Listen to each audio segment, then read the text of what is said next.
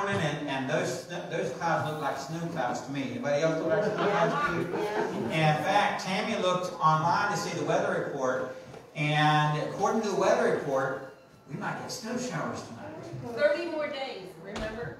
What's that? 30 more days. Oh, that was your prediction on Wednesday night? Yeah, for sure. Because Wednesday night we took some informal predictions about when the first snow would be and how much it would be.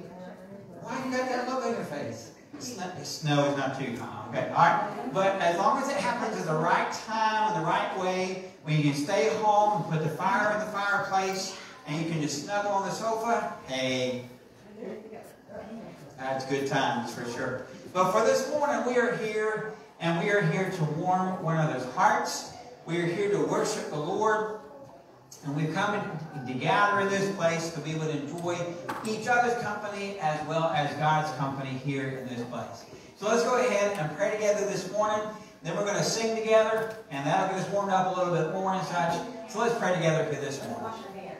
Father, we come before you right now. We thank you so much for this day. What a blessing it is, Father. It was nice being able to have that extra hour of sleep this morning, and the blessing that comes along with that. It's a blessing to have the cooler temperatures as well, and the snow that eventually might come our way. But we pray, Father, that in the midst of it all, the changing of the seasons and everything else that comes our way, I pray that we will rest in you and trust that you are the God that never changes, and that you will see us through whatever it is that we face.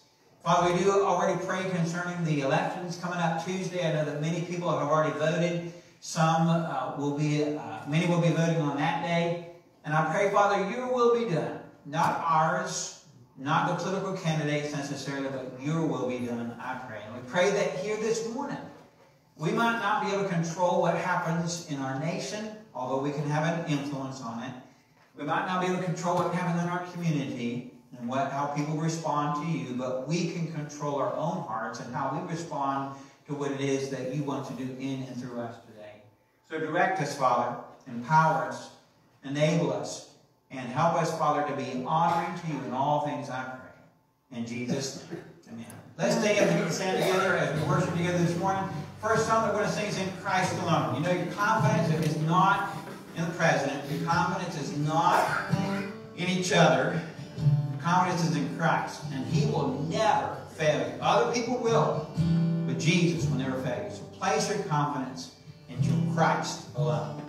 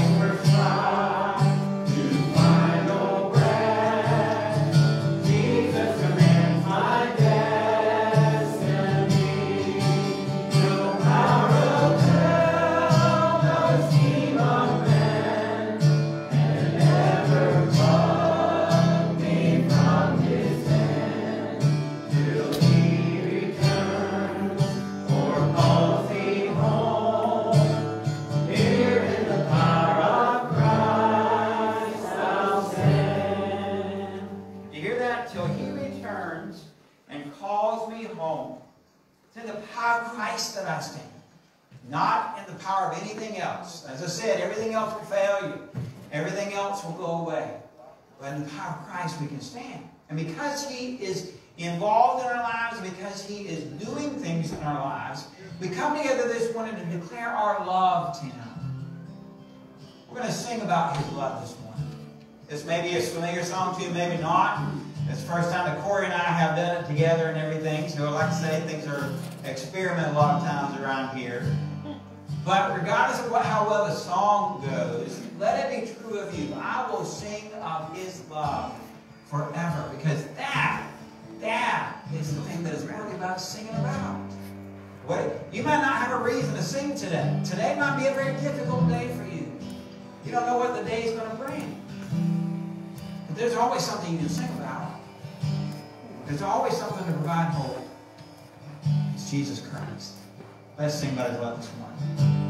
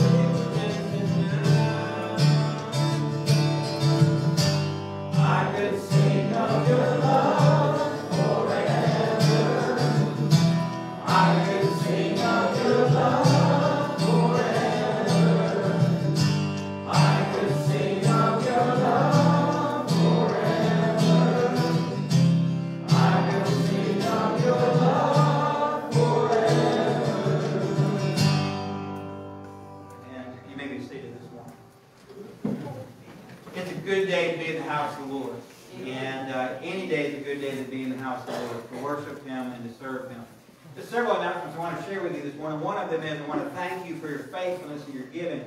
Now, you may or may not know where the money goes as far as the church is concerned. If you're ever wondering about that, there's a copy of our budget out there in that tray that has all the different papers in it. I'd encourage you to take a look at our budget and where it is that the finances are going. There we go.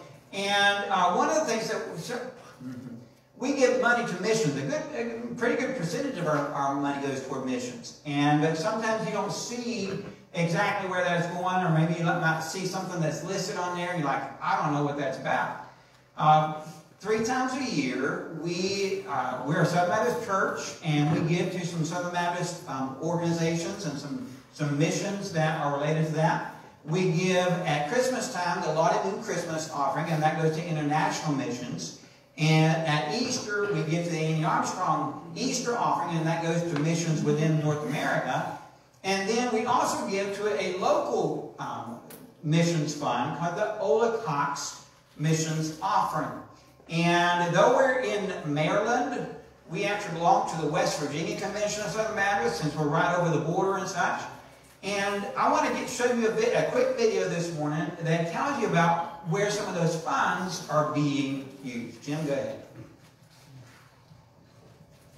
Right here in West Virginia, God is using the Ola Cox State Missions Offering to impact lives for all of eternity.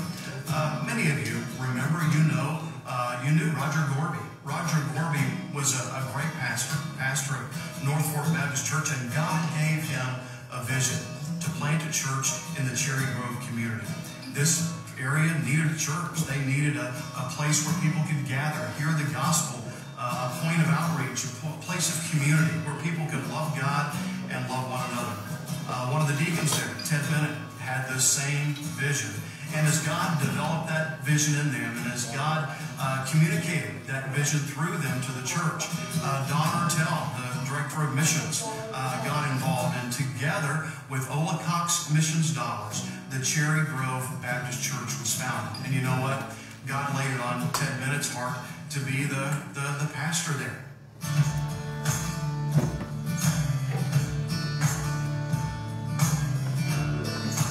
Ted and I have I've known him, you laugh at this, the way I know him best is he was my oil change guy. He still has the shop. There were a number of people that tried to start a church. Some of them were Southern Baptist, not too many. It just wasn't the right time yet. I don't look at it as a reflection on their abilities or inabilities or anything. It just wasn't the right time. Just the way things have worked out at Cherry Grove, it's really been a joy to work with them. But COVID has changed it, just about all of our churches, the way they do it. But they haven't missed a beat at Cherry Grove. They started doing online stuff. They had 19 families, new families, that had tuned in to hear that and everything.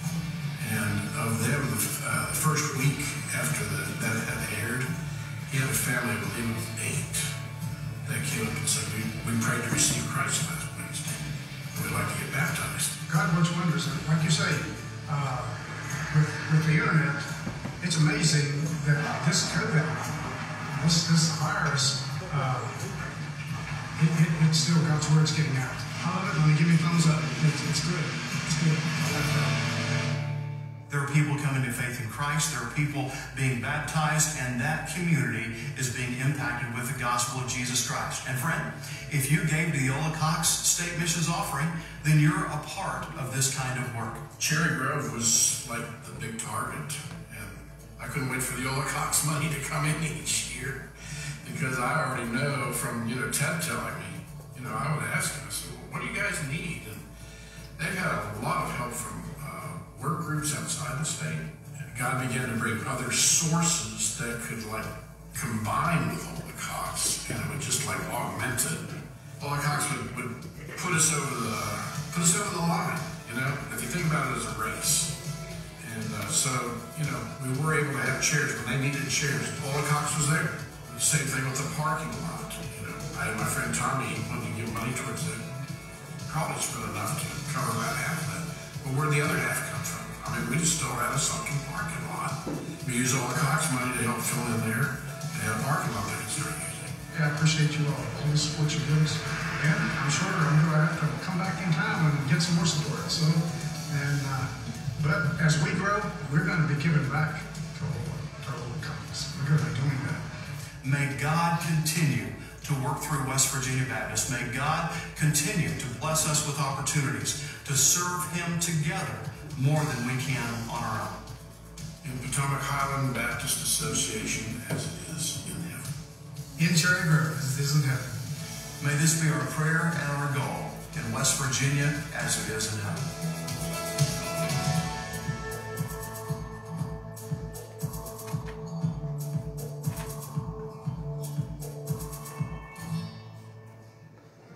So as you put money in the offering plate, then it goes to support missions here in West Virginia, Maryland, in North America, and around the world. And as a result of the money a portion of the money that you give on a weekly basis goes to help support other churches that are starting and seeing people come to faith in Jesus Christ, chairs being purchased, all the resources that they need in order to be able to get going and up and running. You're investing in the kingdom. You're not just placing money in an offering plate, you're investing in the kingdom. And so I appreciate your faithfulness in doing those things. I want to mention a couple other things, asking for you to participate in as well. For one, for right now, because of COVID numbers coming back up and everything, we're going to put choir on hold. We'd announced last week that we're going to try and get that up and running again. We're going to put that on hold for now. We don't want to put anybody in unnecessary danger and such. But on this Wednesday night, as we've been doing, we're going to take what we were talking about on Sunday morning, talk about a little bit further on Wednesday night. We're going to have to shorten that a little bit on Wednesday, Because this morning what we're talking about is the good guys during the tribulation. Well, we want to be the good guys now. And we want to influence people toward Jesus Christ now. So what we're going to do is we're going to try and continue our ministry to Kaiser Elementary. And we're going to take goodie bags for all the teachers down there. So Terry will be getting a goodie bag, okay? All right. And so we need some help assembling those on Wednesday night. We've got all the resources we're going to put in the bag, but we've got to get about 90 bags together because that's how many people work down there as far as staff and teachers and such. And so if you'd be able to available Wednesday night, 7 o'clock, come for Bible study and then stay to be able to help stuff all these goodie bags and everything. We're going to be working on getting a church directory update. You might have seen some new faces around here in the last couple of months and everything. Well, those new faces have a hard time learning the names of people. In fact, if some of you have been here a while, you might see that person over there and you're like, I recognize them, but they've told me their name at some point, but I'm kind of embarrassed to go ask their name again. And so we're going to do a church directory update, but this time we're going to try and put pictures with it. Yeah, I saw those books and everything. All right, so they're not professional pictures and everything. It's just, from the cell phone or whatever else, in order to be able to put that with it and have a face to be able to put with a name and try to build up a little bit more companionship and such and names and all those kind of things. We need some junior church and nursery workers as well. We're going to try and set up a rotating schedule for junior church. So if you would be available to help with that, would be very helpful there. Tammy's in the nursery every Sunday right now, but she's back there right now. But anyway. David's doing it this morning for me. David is doing it this morning. All right, so giving Tammy a break there. So he's already doing what I'm asking of others to be willing to step in and be able to help with that, especially as we have more people in the nursery. You know, if you get 2 or 3 little ones in the nursery, you can't do it with one person. Right. We really don't want to have just one person ever in there, but we need some help with those things. So if you'd be available to help in those areas, see me and we will get you lined up. I want to mention some thanks to people that helped with some things. I forgot to mention Joan and Larry last week. They painted our nursery, so very appreciative of that. And then Richard came this week and he put up the lights and the fixtures and everything in there, so got that all up and running. Janet and Ronnie did some pressure washing on the sidewalks out there. Not this past week, but the week before, wasn't it? Yeah. And there was one more that I needed to mention. Make sure that I get everything taken care of here and such. Get my list. And I think that was it for now. But, we need to be thankful on a regular basis for the people that are consistent in giving of their talents and their time. Corey as he leads music, Terry as she plays, Jim as he's back there and does the PowerPoints and gets everything running and tries to take my notes and adjust and all that kind of good stuff and everything. So, Sunday school teachers, the list goes on and on. I am so thankful for you, all of you, and how you participate and how you help, how you pray. What a blessing this church family is. And I'm so very, very thankful for each one of you. Yes, Ellen? Somebody gave me some money out here when we were working today, and I had misplaced it. So if anybody finds any money kind of crumpled up, would you please see it? I get it. It's for the food box. Okay. Y'all hear that? Okay. Speaking of that, we've got 2 food boxes back there for 2 families during Thanksgiving time. So if you'd be so inclined to be able to gather resources, to be able to add to those boxes, would greatly appreciate it this morning. We're going to sing once again together, and the song we're getting ready to do is Faith is the Victory, I think. Yeah, that's it. And you know what? When you look at the stuff that... Yes, ma'am? It has been found. Hallelujah! So we're going to take care before we have time to pray about it, so very good. But, you go through life, you deal with stuff, health stuff, and financial stuff, and family stuff, and all kind of stuff that comes along. But you don't have to be defeated by those things. Faith in Jesus Christ. Not a wish, not a whim, but a confidence. Faith is the victory. Live in victory. You're going to have victory one day when you go home, but you can have victory right now through Jesus Christ. Let us sing together. You can remain seated for this one. Let us sing about the faith of our Savior, Jesus Christ. Encamped along the hills of mighty Christian soldiers rise, and press the battle ere the night shall veil the glowing skies. Against the foe in veils we low, let all our strength be hurled. Faith is the victory we know, that overcomes the world.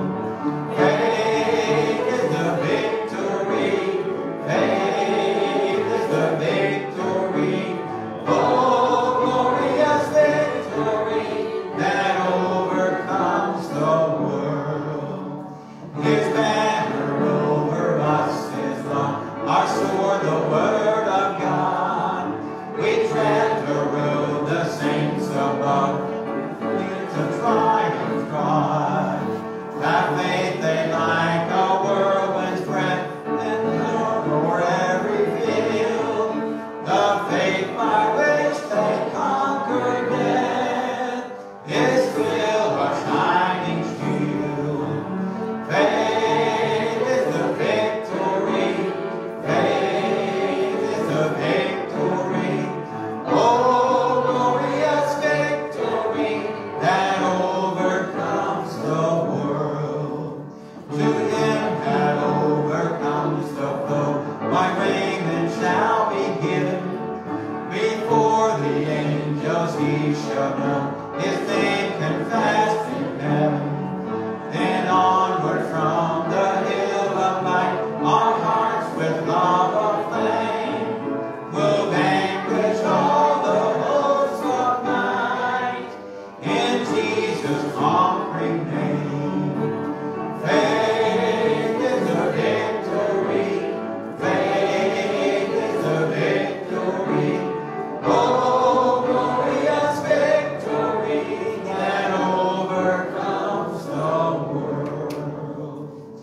It is in faith that we come to our prayer time together this morning.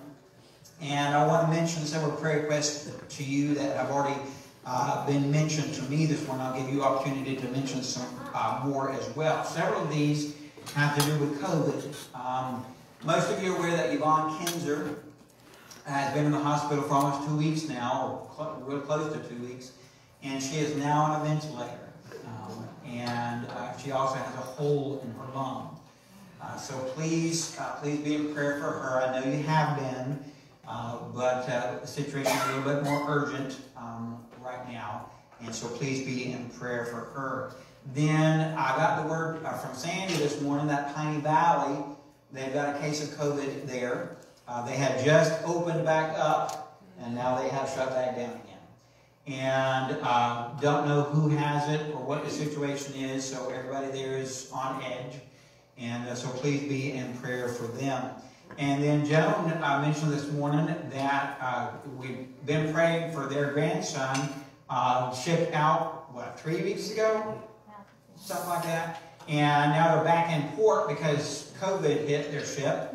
And thankfully, he tested positive, their grandson, but no symptoms. And so be in prayer for them. And then obviously we've got the elections coming up Tuesday. How many of you have already voted? That's what I pretty much figured. The majority of you are already taken care of. Yeah, Bill and Ron were in line in front of us yesterday. And they didn't invite us to come up to where they were. I was so disappointed. But anyway. We figured the others might not like it. Yeah, true that. It was a little chilly standing out in the line yesterday. But got it taken care of, all done. Yes, Ellie. Continue to keep Eddie in your prayers. Yes, Eddie Guthrie. I up there this week and I contacted a friend of ours, and she said they have a case now, so we can't miss it. Okay, so Eddie Guthrie still up at something Manor. Okay, all right. And so they have a case up there now. Okay. Okay, other prayer requests this morning. Terry. You said Piney Valley is down. Jeff did get to see his mom the day before they closed it down, and it kind of shook him a little bit. She's really failing. So if you could just pray for peace for Jean in these days. praying for Jean. Wow, part of this church for umpteen. Yeah. Yeah, for sure. And so please be in prayer for her. Others, Doug? Pray for a friend of mine. We wrecked his motorcycle back in the summer. He's okay, but he's really down on himself. Okay. So a friend who wrecked motorcycle, but so physically okay, but He's gonna be okay. yeah, okay. All right. Yes, Christy. Okay, I did this about Baldwin. Okay. I just need, if you guys could take a minute in the van. I didn't go pick him up, he's not enough, but, he told me yesterday that June can't take chemo. The cancer's too far along, and they're gonna make her comfortable. She's at home, and they might let some people visit. But then I have to be the one to tell my husband and his best friend at school and this not live past Christmas. I don't know if all of you could hear that, but Christy mentioned June Phillips last Sunday morning with cancer, and Christy's husband comes home from being on a ship today. She's going to pick him up after church in Baltimore, right? And barring a miracle, June Phillips is not going to live, much longer and such. And so she's going to be the one to pass on the information to him today. So please be in prayer for them and for their family. Anybody else? All right, let's pray together this morning. Father, we come to you. Thank you that we can. We thank you that you are our Father. And as we were reminded of in Sunday school this morning, we are very small and you are very big, but still, even though we wonder why in the world would you want anything to do with us, yet you do. You love on us. You sent your Son Jesus to die for us. And Jesus is preparing a home for us now. And we know that some, Father, will go to that place, that beautiful, wonderful place, before the rest of us do. And we lift up the names of some of those that are in dire physical situations right now. Father, I pray for June Phillips, and I pray that you would minister in this life, and that you would give peace, and that you would give strength. I pray for Christy's husband, Shane, even as he is coming home today, anticipating being with his family again, and yet having this bad news to be able to greet him. What a difficult situation. I pray for Christy as she has to pass along this information, that you would give her peace and her strength, I pray. We do pray for Jean Wagner, Father. So loved by the people of this church, but more loved by you than by us. And I pray, Father, that as she has, because of COVID case there at Pine Valley, has to go back into virtual isolation once again, I just pray that you would give her strength. I pray for Jeff as he is struggling. Strengthen him, I pray, dear Father. We pray for the one that Doug mentioned, a friend of his that is struggling both physically and emotionally, going through some difficulties there. For Piney Valley, that you would protect them, Father, and that COVID would not spread further beyond where it is right now. I pray as well for Ruth and John Walker this morning, as today is their last day as John being the pastor of their church. I pray that you would give them a great encouragement, and that you would give them a great send-off, Father, and that they would be able to celebrate all that you have done in and through their lives and to the people of this church. What a great blessing he has been to them, and what a great blessing it will be to see all the work and the results of the work that have been accomplished. Father, accomplish your purposes here today. Do what it is that only you can do. Bring new life. Bring new joy. Bring new obedience, I pray. Thank you, dear Father. In Jesus' name, amen. Let's stand together. We're going to sing one more song here together today before the message. And this song says, yes, Sandy.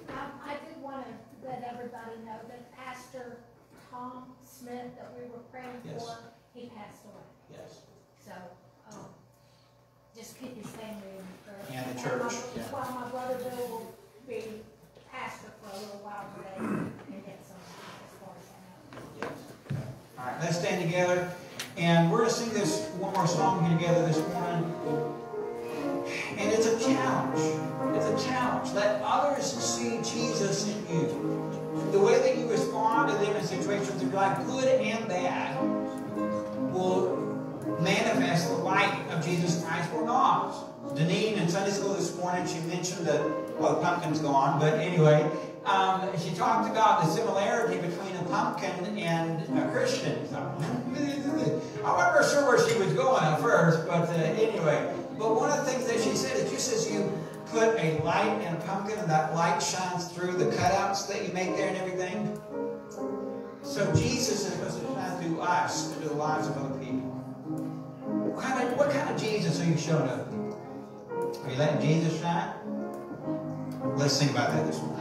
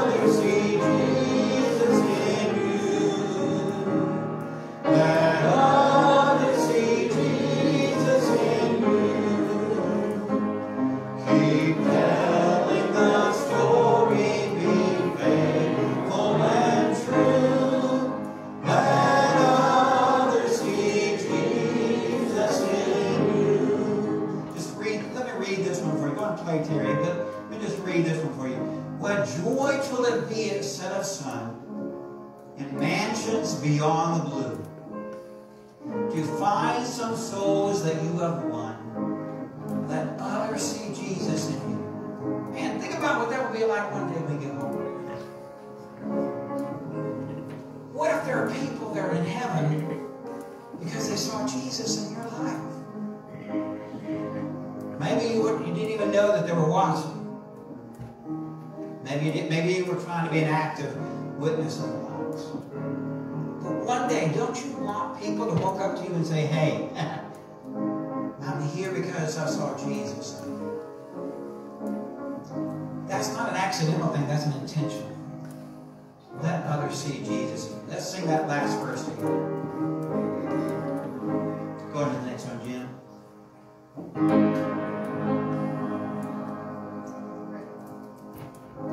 Jim, go ahead and move to the next slide there. There you go.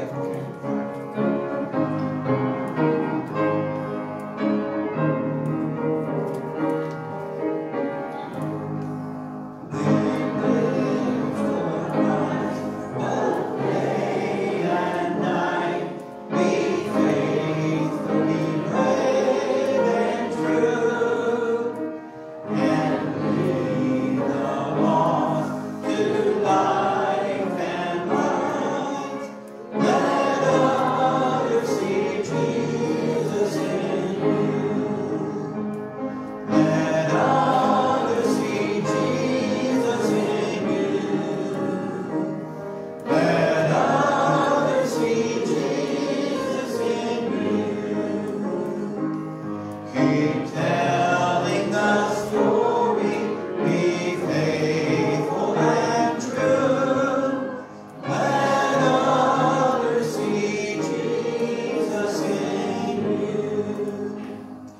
You may be seated this morning.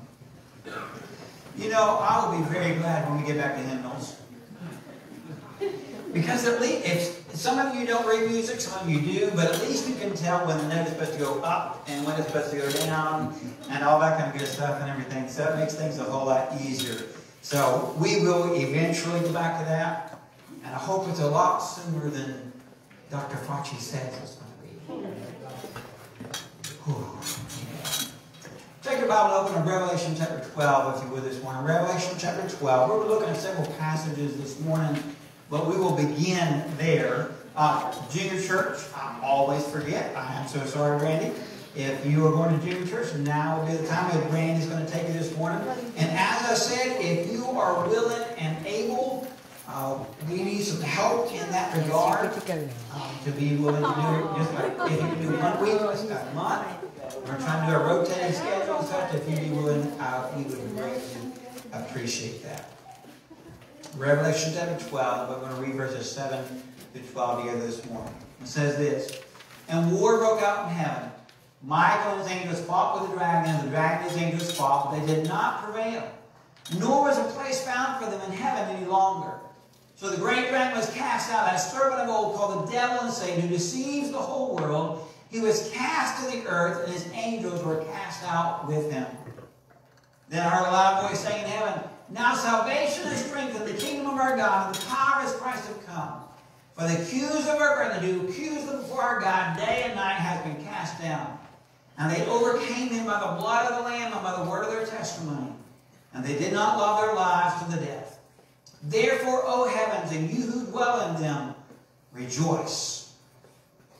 Last week, we introduced the evil personalities that will rule during the tribulation. They are Satan, pictured as a dragon in the book of Revelation, the beast, better known as the Antichrist, and another beast that John envisioned as a two-horned lamb, and who is later identified in the book of Revelation as the false prophet. These three will come as a bad substitute for God. They will operate under the pretense and the promise of bringing peace to the earth, but all who follow them will wind up in the same category as they do, destroyed, cast into the lake of fire forever. What these three bring, coupled with the destruction that happened because of God's judgment on the earth, will wreck the planet and kill billions of people. Those 7 years will be the worst 7 years that planet Earth has ever seen. 2020 will pale in comparison to that time frame. Today is November 1st. We are nearing the end of the year. Is anybody happy that 2020 is almost over? Amen. Sadly, that does not guarantee that 2021 will be any better. We'll see. But this year has definitely been a year to remember, and some of you would say this has been a year to forget. It has been an interesting year, regardless of what you think about it. Approaching the end of the year always leads to some reflection. And as I was thinking about this year, this week, I thought about what some of the largest stories of the year would, how that would work out, where they would fit in that order. So obviously, the biggest story of 2020 is what? COVID.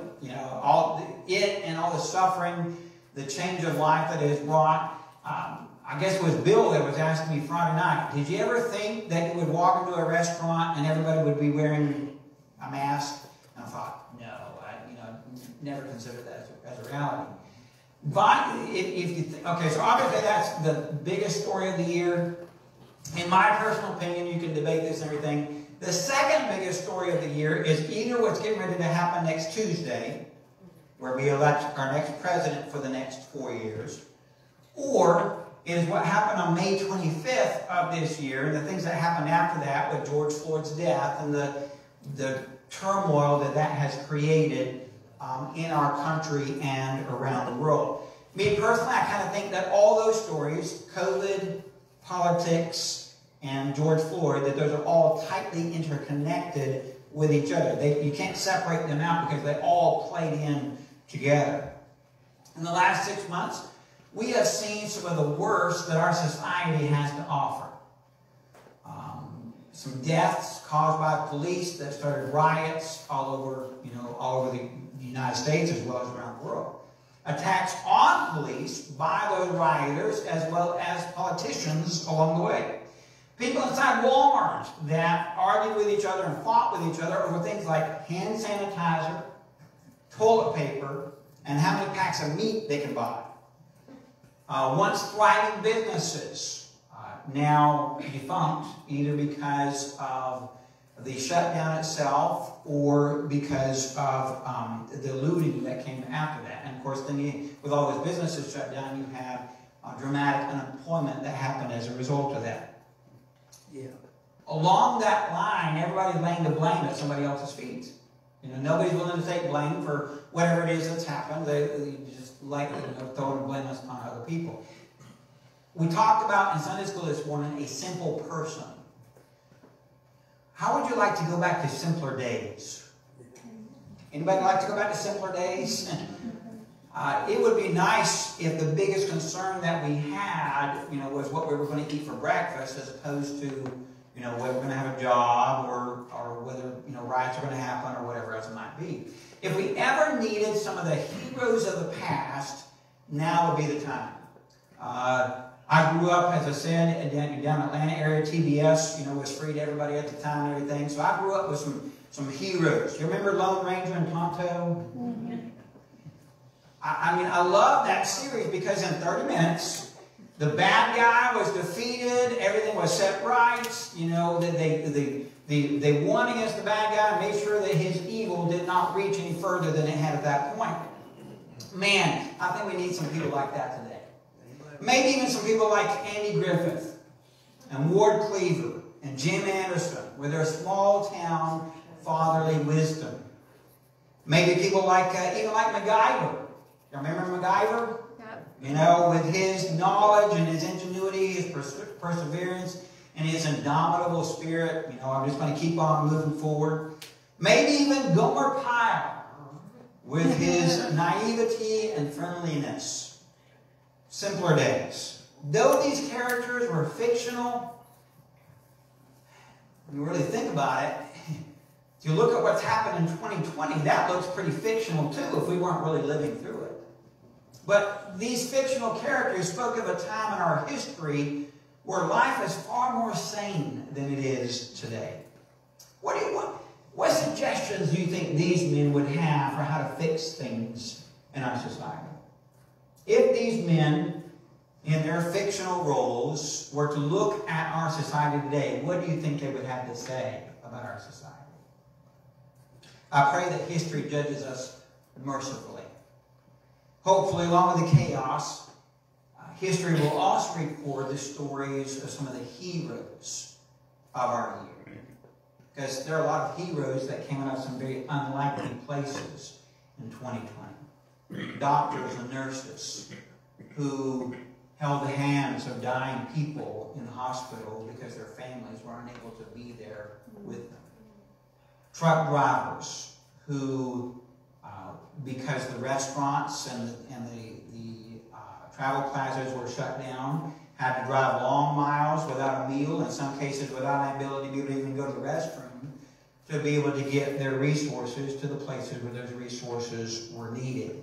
Police officers and firemen who refused to surrender to the attacks of a few and chose rather to serve and protect even though they themselves were under attack. Teachers and parents who quickly learned new skills and who have refused to succumb to the difficulties that our current scenario puts on them. And then there's all those essential workers that knew that by serving the public, they were putting themselves and their families in danger, but they stayed at their job in order to be able to serve us. The list could go on and on and on. There are always a few good people who rise above the evil of their environment to show us that we can too. that we can rise above what it is that's going on. People that choose to do the right thing, regardless of the costs that come along with that. This morning I want to introduce you to 3 sets of people who choose to do the right thing, even in the middle of the worst possible scenario that the planet Earth has ever seen.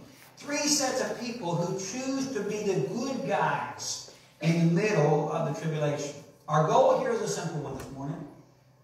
What I want to do is, as I introduce these individuals to you, or as I remind you of them, whichever the case may be, my goal is to motivate you to be the person who stands up for right in our time against the evil that we deal with now. You won't be here during the tribulation. If my understanding of Scripture is correct, you won't be here. You won't be one of these individuals that we're going to talk about today. They'll deal with their evil. We have our own evil to deal with. They will stand up for right when right is costly. As we look at their example, one of the things that you do when you see somebody standing up and being a hero, standing up for what is right in difficult times, it helps to motivate you to do the same. And so that's my goal here this morning. As we see these individuals that stand up for right in evil times, that it will motivate us to take up that mantle for ourselves during our time. So let's get started.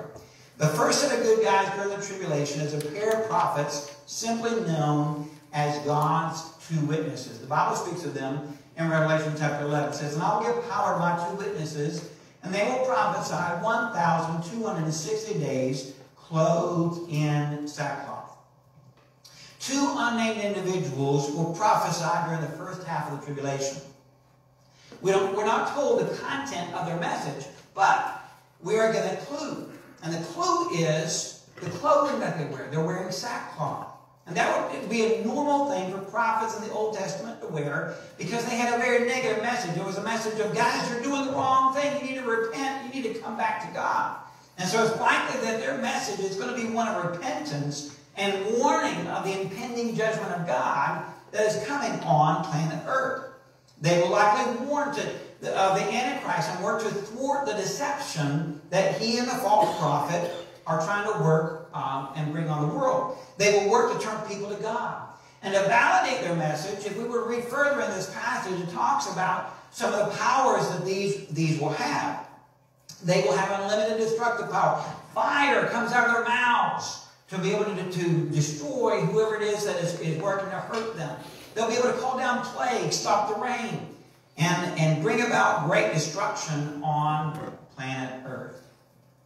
Based on the similarity between what these men can do and what the actions of the Old Testament prophet Elijah, some have suggested that this is Elijah returned back from heaven. I don't know. The Bible doesn't identify who these individuals are. However, just as Elijah's nemesis, King Ahab, laid the blame for what was going on at Elijah's feet rather than accepting the blame for himself, the same will be true at this time. The Antichrist the evil, the suffering that is going on, the Antichrist will lay the blame at the feet of these 2 witnesses rather than taking the blame for himself. He will label these good men as evil.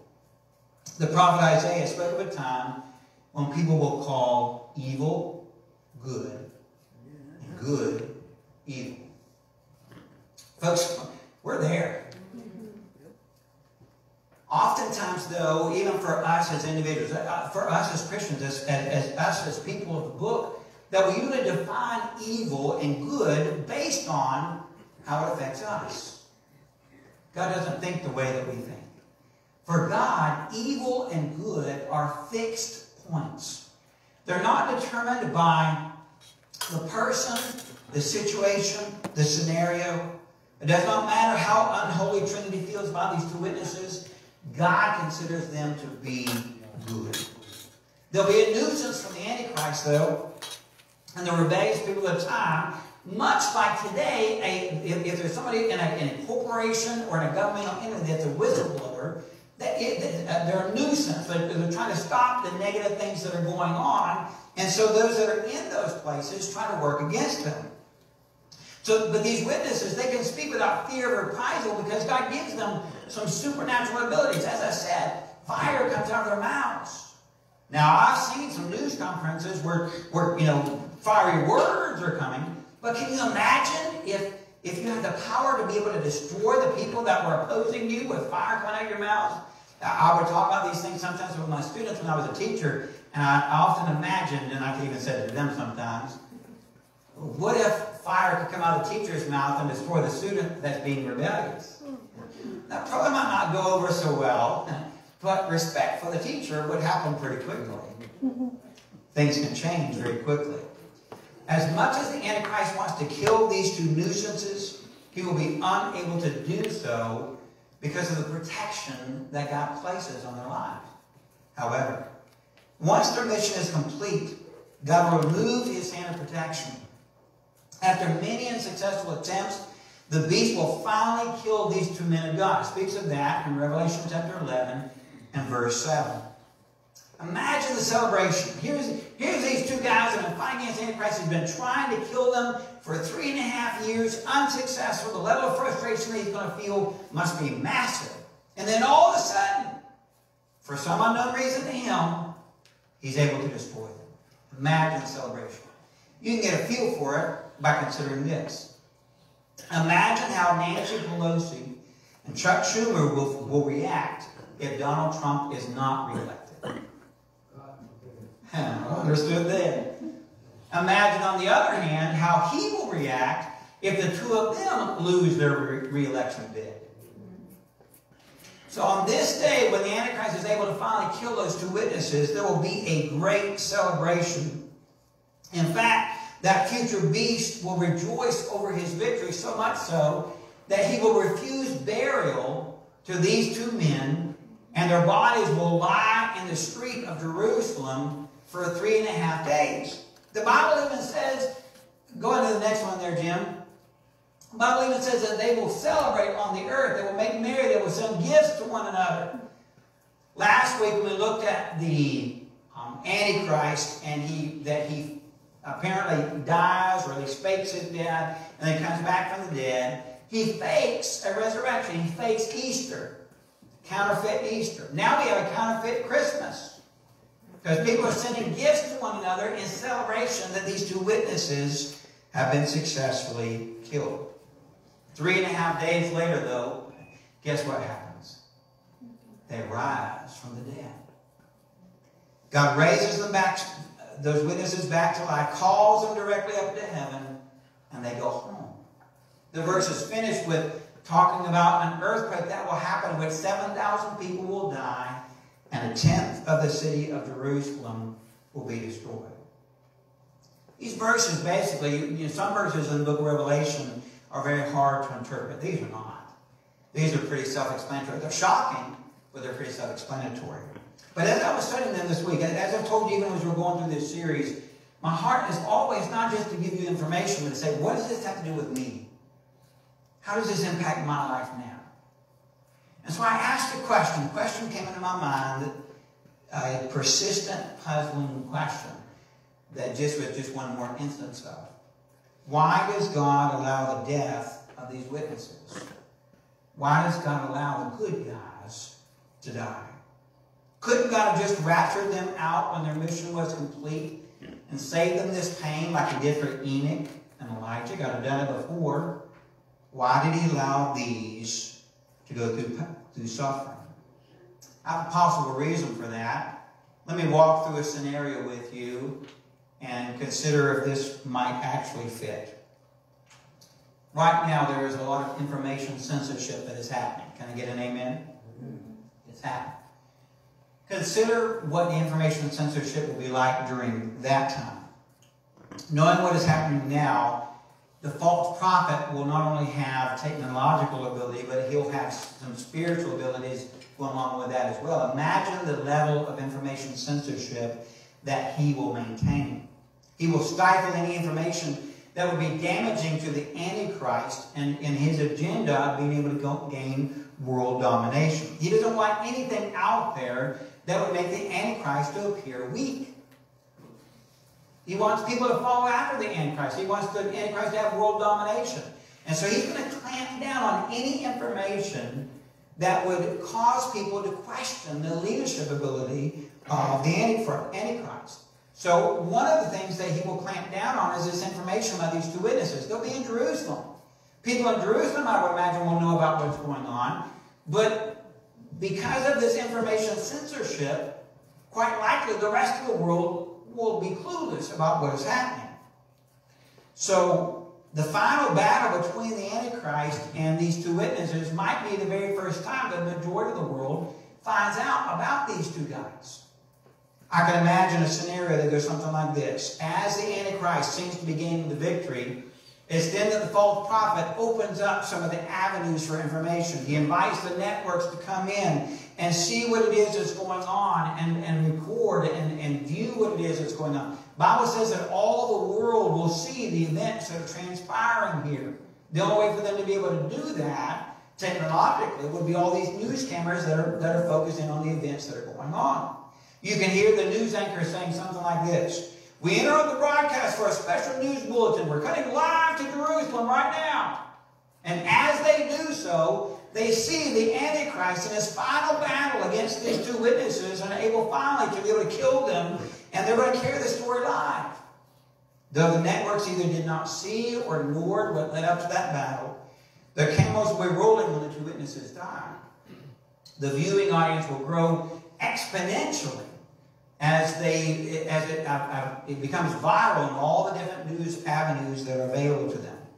Even after the defeat of these two witnesses, webcams and news reports will still continue to be trained on the bodies of these men lying dead in the street. They will see the Antichrist victory. 3.5 days later, though, those same cameras will broadcast and record the witnesses' resurrection, the voice from heaven, and their ascension back up into heaven. By that point, these men will have lived 3.5 years and have been dead for 3.5 days. I ask you a question. Which one, the 3.5 years of ministry or the 3.5 days of death, which one of those two will have the greater impact on the world? 3.5 days of death. In that light, consider what Jesus said concerning another death, that of his friend Lazarus. Go ahead and go to the next slide there, Jim, if you would. It's not there. It's not there. It's not there. Then I'll say it for you. John chapter 11, verse 4 says this. This sickness is not unto death, but for the glory of God, that the Son of God may be glorified through it. You see what Jesus said concerning Lazarus? He said, the reason that I've allowed my friend to die, the reason I've allowed my friend to go through this pain, through this suffering, it's not because I want to inflict pain on him, but because the pain that I'm allowing them to go through will bring me glory. And that through that pain, people will come to faith in Jesus Christ. The same thing will happen for these two witnesses. Only this time, you know how big of an audience there will be? It will be a worldwide audience.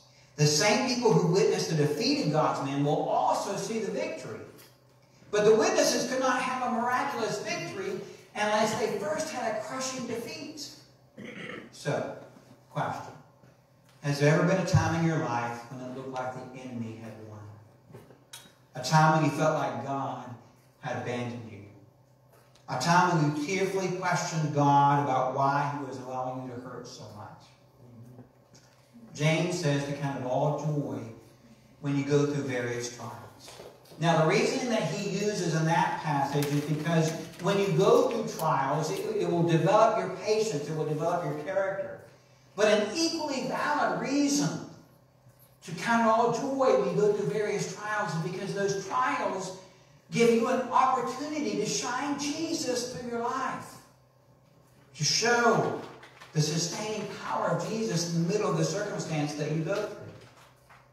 A few moments ago we sang this song, "Let others see Jesus in you." You speak about your great God to other people, and they ignore you, or they don't want to hear it. And you ask the question, how can I get through to them?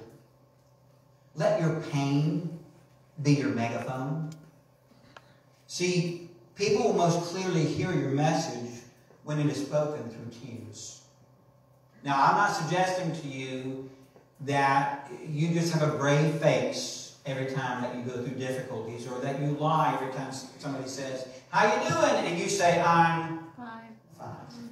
That's not what I'm suggesting to you. Be real. Because only a real Christian can let Jesus show through their lives. Show your pain. Express your sorrow. Yell your questions. But make sure you always follow that up with, "But God." Your statement of faith. You know the story of Job. Job, while facing horrific emotional and physical suffering, and after expressing his disappointment with God, his anger at God, his agitation at God, he still said the following in Job chapter 19. He said, "I know that my Redeemer lives, and he will stand at last on the earth, and after my skin is destroyed, this I know, that in my flesh I will see God." Paul, after going before the Father and saying, "Lord, can't you please remove this thorn in the flesh from me? I'm pleading with you. Will you please remove it from me?" And God said, "No." To which Paul responded, "Most gladly I will rather boast in my infirmities, that the power of Christ may rest upon me." These two witnesses will go through pain. They will go through hardship. But their witness will be magnified all that much more because they were faithful to Jesus Christ. Heroes do not always escape pain, but heroes always trust God in the midst of it and do what is right even when they are in pain. The first good group guys stifled the evildoers in their evil society. The second group of good guys will maintain their purity in a... Go on the next one there, Jim, if you would. Keep going. And what? There we go. All right. The second group of good guys will maintain their purity in a corrupt, immoral society. Let's look at these passages here. Revelation chapter 7 to begin with. There we go. "And then I saw another angel ascending from the east, having the seal of the living God. And I heard the number of those who were sealed, 144,000 of all the tribes of the children of Israel." Go on to the next one. "Then I looked, and behold, a lamb standing on Mount Zion, and with him 144,000, having his father's name written on their foreheads. These are the ones who were not defiled with women, for they are virgins. These are the ones who follow the Lamb wherever he goes. In their mouth was found no deceit, for they are without fault before the throne of God." That second set of verses that we just looked at communicates some characteristic that these 144,000 Jews will possess. First, these men will be morally pure. Moral purity is difficult to maintain in our current society. And right now, because we're here, because the church is here, we hold back the moral degradation of our society. At that point, when this is going on, the church is going to be gone. Evil will run rampant. Can you imagine how much more difficult it will be then for people to maintain moral purity? But these guys will. Second, it says that they will be courageously and consistently obedient. It says they follow the Lamb wherever he goes.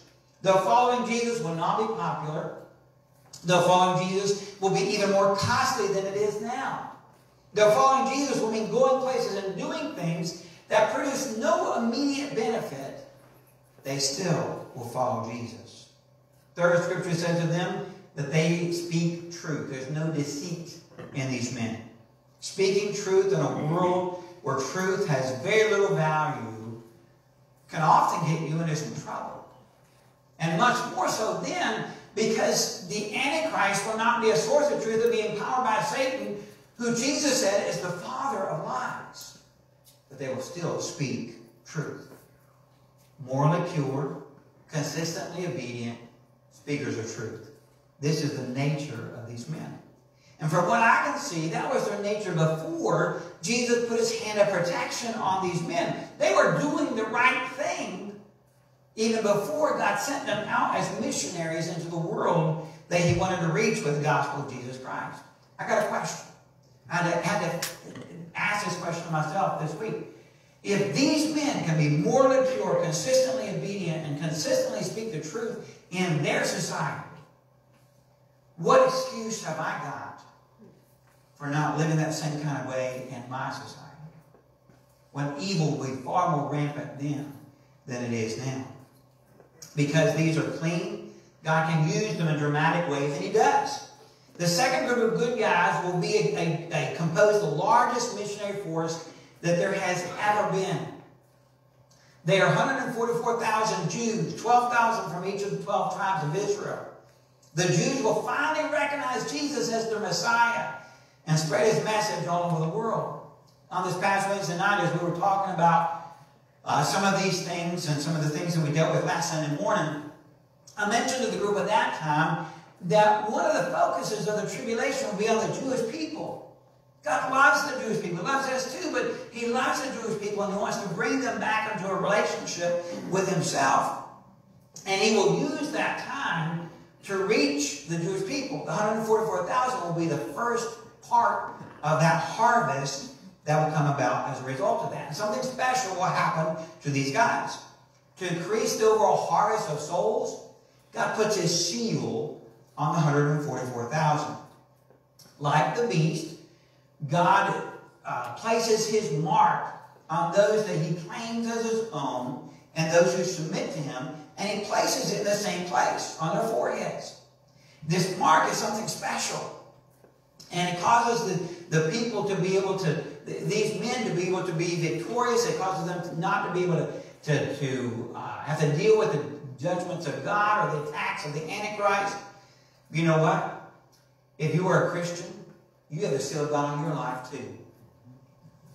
Go to the next one there, Jimmy's Wood. It says, and do not grieve the Holy Spirit of God, by whom you were sealed for the day of redemption. If you're a Christian, you've been sealed as well. This seal is God's statement of ownership. It says to those who would mess with you, particularly those spiritual forces that would mess with you, don't mess with my child. They belong to me. That seal also guarantees a safe arrival at your eventual destination. You can live for Jesus with confidence, knowing who you belong to and what he has promised. Think of a seal in this terms. Janet, you can wash some vegetables. Last thing you do, I imagine, is you put that seal on there, a little bit of vacuum pressure and everything. Why? Because you want to protect the inside. Jeff, that's not Jeff, but Jeff was sitting only over there and everything. Jeff, when he gets that deer and cuts it all up and everything, he seals it in that vacuum seal before he puts it in the freezer. Sandy, if she sends off the bills every month in order to pay the expenses of the church, she seals that envelope in order to make sure that what's inside gets her to its intended destination. You've been sealed. There is nothing that the enemy can do to prevent you from safely getting to your destination. Like us, God will seal these 144,000 Jews to protect them during the tribulation. Unlike our protection, though, their protection goes a little bit further. We're protected spiritually. They're protected spiritually and physically, such that the things that happen during the tribulation, the disease, the famine, the judgments of God, the attacks of the Antichrist, can't affect them. It may even be possible that during the tribulation, they can't even die. Question is, why? Why does God do this? Because they have a mission. And their mission is to share the gospel with as many people as they possibly can. And God doesn't want anything to get in the way to impede that task that he has given them to do.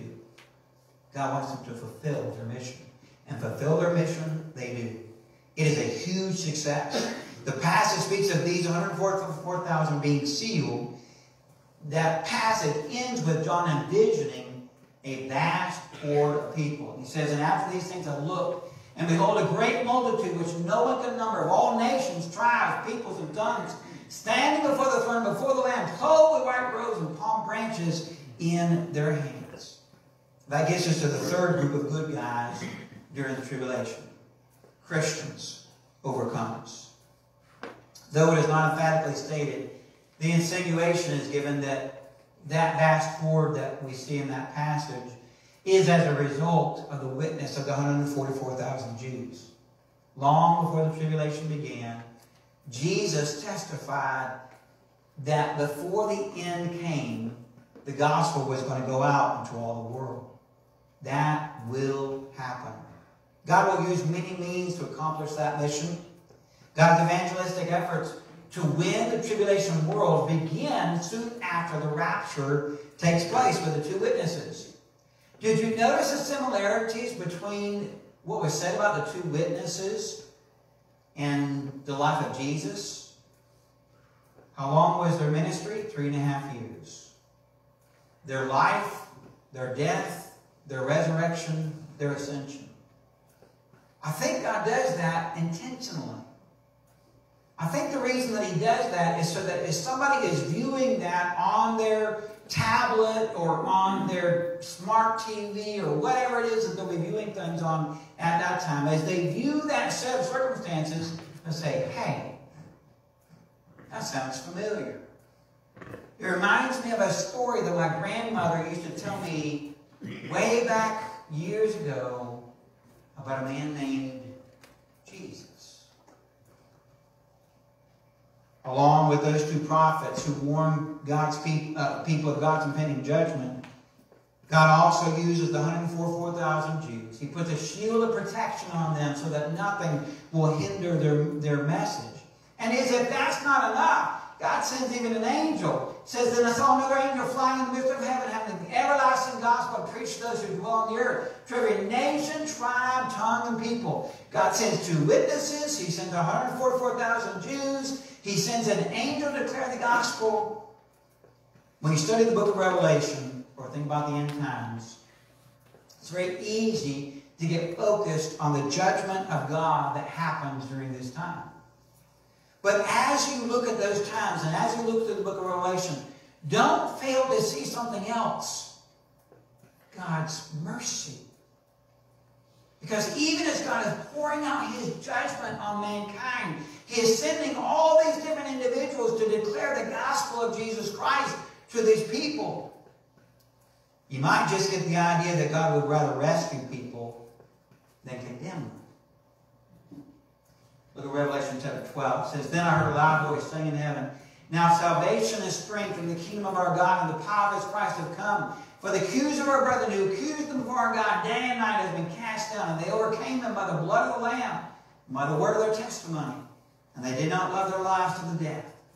Therefore rejoice, O heavens, and you who dwell in them. Christians, people who come to faith in Jesus Christ during the tribulation. I tend to think that these believers will be different from your average Western Christian today. I tend to think they'll be more like the Christians that live in North Korea right now, or China, or some of the Muslim countries. People who've endured intense persecution for their faith. They have no illusions about what their relationship will cost them. They recognize that they're fighting a battle. They're in a war. They're not looking for comfort or ease. They're warriors fighting for the king, willing to die to rescue others from the fate which they were destined for. They don't fight with guns. Did you catch their weapons? They fight with the blood of the Lamb and the word of their testimony. These are weapons that the enemy cannot understand, nor can he defeat. And they are powerful. Unlike the two witnesses, unlike the 144,000, these Christians can die. They can die easily. But they cannot be defeated.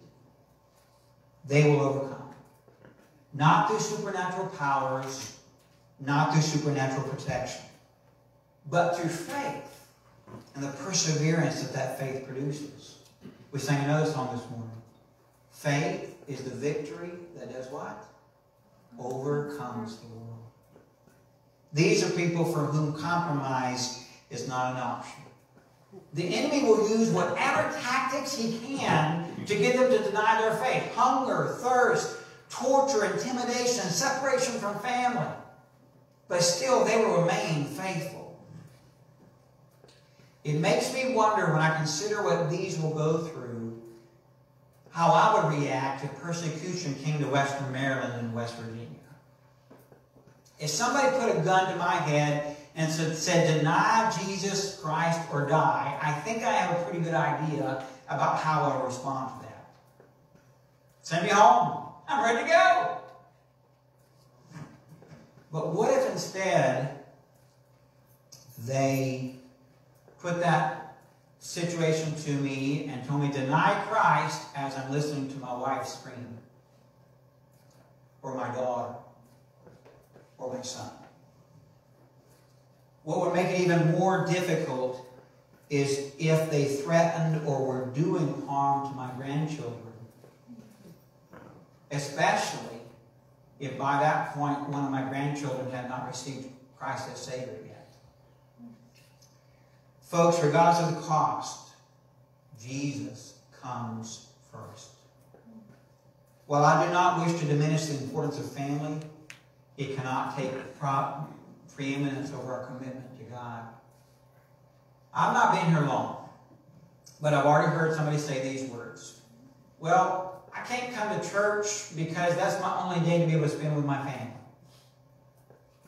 Now, I'm not trying to say that attendance at church is necessary for salvation, or that it's even the biggest indicator of where you are with Jesus Christ. But I will say this, it's the most visible indicator. And it's awfully difficult to argue your commitment to Jesus Christ if you're not willing to be in church and fellowship with His people when you are physically able to do so. The God who said, "You shall have no other gods before me," did not exempt family as a viable option for Him. These future saints will pay the ultimate cost.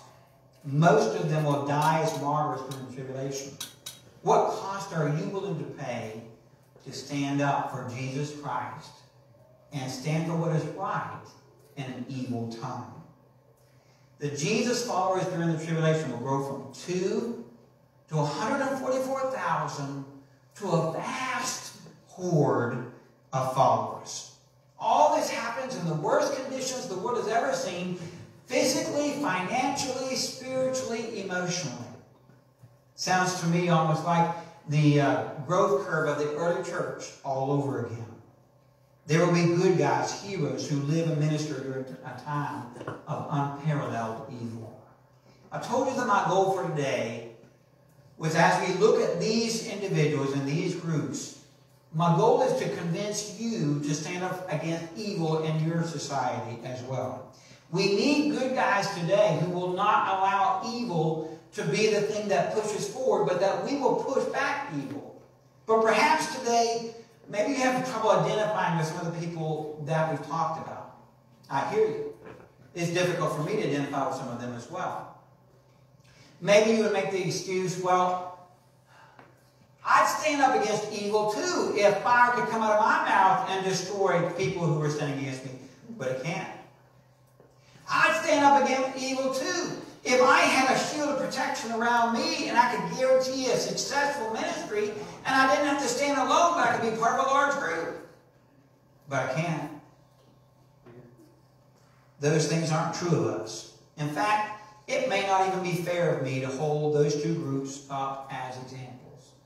So, let's just focus on the last group. They will be everyday Jesus followers. No superhuman powers, no supernatural protection, but who choose to faithful following of Jesus regardless of the cost. They follow in a long line of faithful believers. History tells us of a man named Polycarp, a pupil of John the Apostle. As an old man, the Romans offered him a choice. They said, you're almost 90 years old. We don't want to do harm to you. We'll give you mercy if you'll just deny Jesus. We know you don't mean it. Just say the words. The other option is, if you continue to hold on to Jesus, we will burn you alive. Burn you at the stake. Look at this quote from that man. 86 years have I served Christ, and he has done me no wrong. How then can I blaspheme my King who has saved me? You threaten the fire that burns for an hour and then is quenched. But you know not of the fire of the judgment to come and the fire of the eternal punishment. Bring what you will. And he died by being burned to death. But he had a great testimony. He stood up for Jesus Christ. Now, he was just a normal, average, everyday Christian. But he had a faithful ministry. I can identify with a person like that. Some of you may know people like that. Many of you know John and Ruth Walker. Today is his last day as pastor. He has faithfully served for 38 years in the same church. I sat down and talked with him a few weeks ago. And that talking with him, chatting about what he's doing next, got me to thinking a little bit. Where will I want to be when I finish up my ministry here? You may think that a little bit early to think about. I've only been here a year. But if I want to be 20 to 25 years from now, if I want to be in the place of finishing well, I need to be thinking about what would I like my ministry to look like as we go along. Joe got me thinking that direction too. A couple of weeks ago, we were standing out here in the dumpster and just chatting away. And he said these words to me. He said, Pastor, I pray for you, your family, my church, and your ministry every night. He's told me that many times. Then he asked me this question.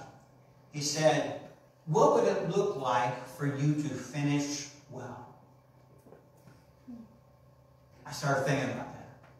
You know, sometimes I get these grandiose ideas, these grandiose dreams of us winning so many people to Jesus Christ that we either have to add to this building or build a bigger building because we've won lots of people to Jesus. I want to see the baptistry behind this screen being used on a regular basis. I want to see the people that get saved, discipled in their faith and taking up ministry roles in this church. I want to see pastors and missionaries growing up in this church and going out to serve in other churches. I want to see us starting other churches. I want to see adults and teenagers go out on mission teams to places that are nearby and countries that are far away. That's how most pastors would define success. But then I started thinking about, what is God's perspective on success? He tells us, actually, faithfulness. Faithfully doing what God has called us to do, regardless of the situation. John and Ruth Walker are an example of that. Polycarp was an example of that. These men we have talked about this morning will be an example of that. I want to be found faithful. Don't you? As you indicated, most of you have already voted. Come Tuesday, or thereafter, it may be, we're going to find out who our next president is going to be for the next 4 years. Let's say that potentially the person that is inaugurated in January of 2021 is not the guy that you want and not the guy that you voted for. You might at that point have some similarity with the people in the end times that fight against the Antichrist and seek to do harm to him. Not that I'm suggesting you should, but you might understand the thinking that they have at that point. You might even think, man, the person that's in the Oval Office is evil and his agenda is evil, and I might as well just leave the country behind and go somewhere else. But then you realize that whatever happens here is going to make it somewhere else as well. Even so, whatever happens here has probably happened at those other places as well, so you choose to stay. Evil's coming, folks. Regardless of whether we're talking about the next 4 years or the next 20 years or the next 100 years, evil is here. And it's only going to get worse. Who will be the people that stand up against that evil? Every generation has their people that stand up and do what was right. You remember Esther 4:14? Esther was there for what? For such a time as this. You will not be here during the tribulation. Those men will not live during our time. They'll impact their time. Who's going to impact this time? Who will it be? Will it be you? Will you stand up against evil? Will you stand for right, regardless of the cost, regardless of the situation? 2 witnesses, 144,000, a vast horde of Christians living in an evil time. What's your excuse for bowing down to evil? You have God's Holy Spirit living inside of you. Take advantage of what He wants to do in your life. Do not allow evil to win. Let's pray together this morning. Father, we bow before you. We thank you so much for our salvation. We thank you for the testimony of people in our past and people in our future who will stand up against evil and will say, hey, you can do what you will, but I know who wins, and I'm on His side. Father, I pray that we will choose to stand up against evil. We don't know what's coming, but you do. And I pray, Father, that we will live in confidence, knowing we've been sealed by God's Holy Spirit. That doesn't guarantee us physical protection, but it guarantees us that we go home. When all is said and done, we go home. Help us, Father, to stand up for what is right, to do what is right, and to live according to the example that your Son, Jesus Christ, laid down for us. Thank you, Father. In Jesus' name, amen. Let's stand together. We're going to sing a hymn of meditation. Turn your eyes upon Jesus. Maybe you can't see what the future holds. Maybe you're going to be dealing with some difficult things in the days ahead or even in the moments ahead. Look into the face of Jesus Christ. He can give you the strength to do what is right, even when others are doing wrong. Let's sing together this morning.